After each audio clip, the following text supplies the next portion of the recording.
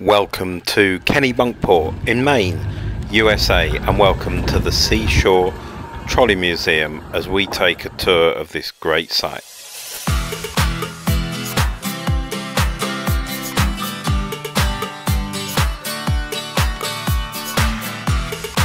Traveling the world on planes, trains, trams, and more. Join Mark Hopwood as he shows you some of the great journeys he's made. Travel with him as he takes you to a whole variety of destinations. And just remember to subscribe to the channel, like the video, and give Mark your comments on this video. So here we are in a delightful part of America, New England, Kennebunkport in Maine, and this YouTube channel is Planes, Trains, Trams and more.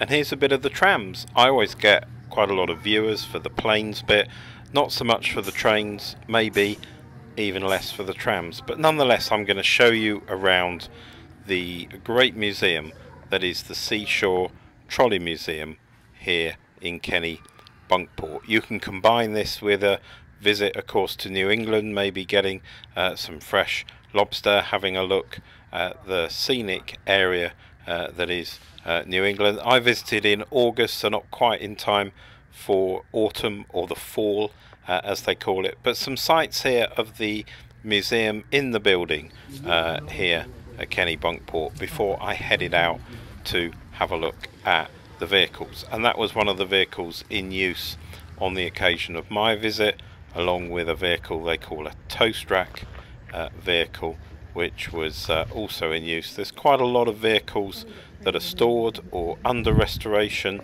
and not used day to day, so it's well worth having a look around.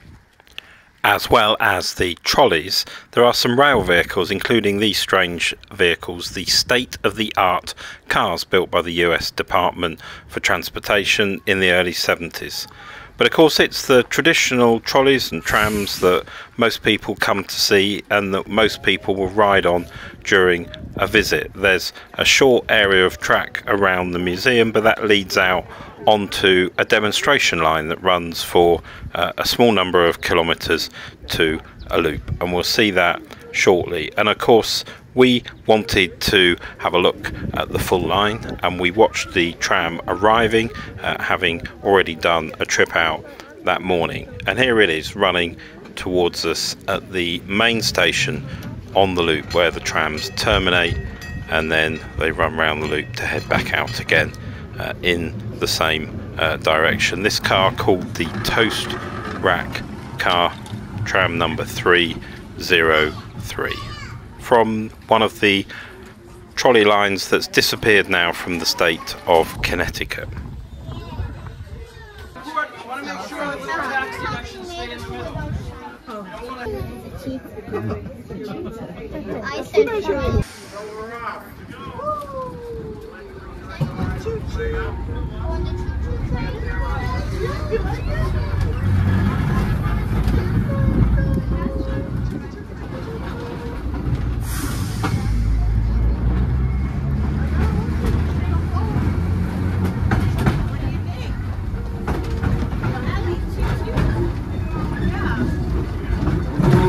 So car 303 was actually built right back in 1901, ran of course in passenger service for a number of years, and was then kept as a special car to come out into traffic just to serve the sports stadium at Yale and to operate those special trips, as well as some excursions to local beaches as well. It entered preservation way back in 1948 and has been a constant feature of the Seashore Trolley Museum pretty much ever since.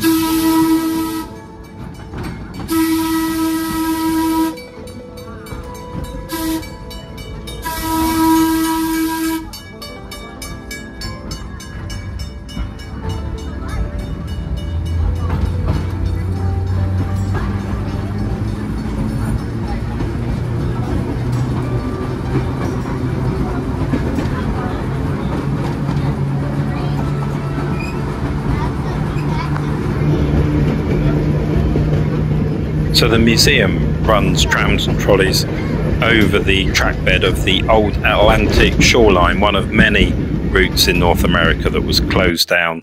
And it's 4 miles long, and it runs up to this turning circle that I've provided an oversight of there, just so you can see how the trams deviate here from the main route and then turn round that turning circle and then head back towards the museum for another sort of 4 mile run. That's the old trackbed, which long abandoned, of course, and maybe one day might see some more trolleys. And now we head onto that turning circle. You can see the return track at the junction here, and you can get off and have a look round in the countryside. We chose to stay on board the tram and to take the trip back from Talbot Park on the same vehicle straight away, as I have to say did most of the people on board trolley 303, which we were on.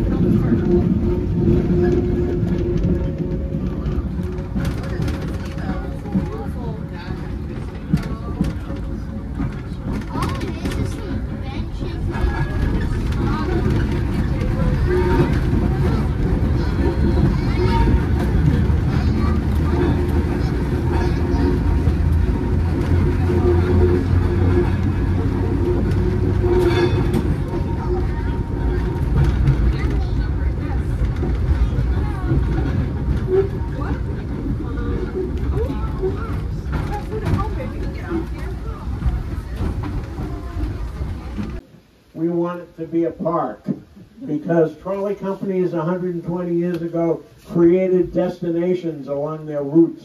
They'd go out to the end of the line, perhaps, put a loop in so they could turn the cars around easily, and give people a chance to get out of the hot, smelly cities into the woods. Or in Maine, we have an interesting phenomenon. We have a seacoast here. So we got a lot of beaches, and we're ready to go. Don't answer me. Yeah, we can go.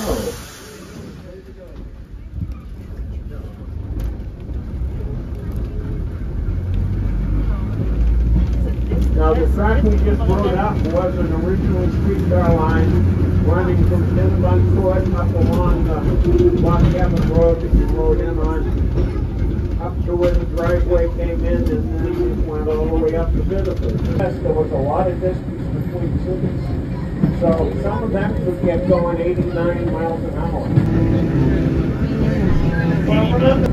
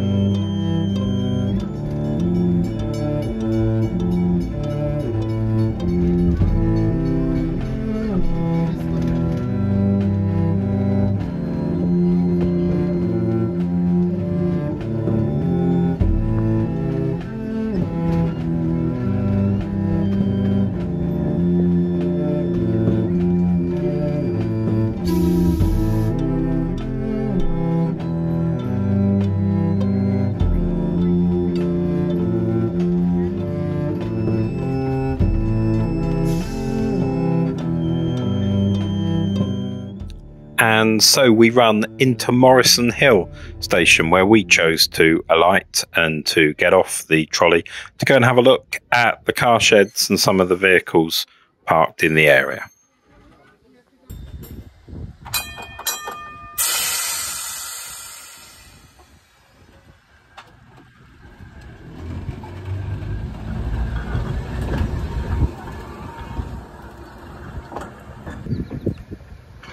So as car 303 heads off to the terminus, we were able to walk around the car sheds, the vehicles just outside, to have a look at the Donald Curry workshops, which were just down this path, and interesting to be able to go inside to have a look at the viewing gallery to see the work that is well underway to restore this vehicle.